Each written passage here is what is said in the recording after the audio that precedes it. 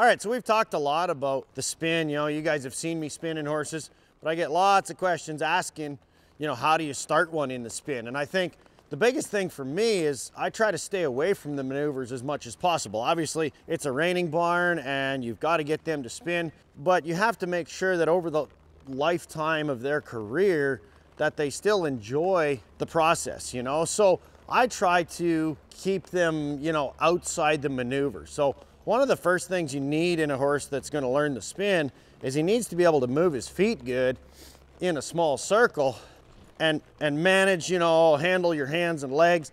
I need to be able to put my inside leg on and, push him around that inside leg. And he needs to be soft enough in his face that I can handle him and pull on him and kind of manipulate him to where he needs to live.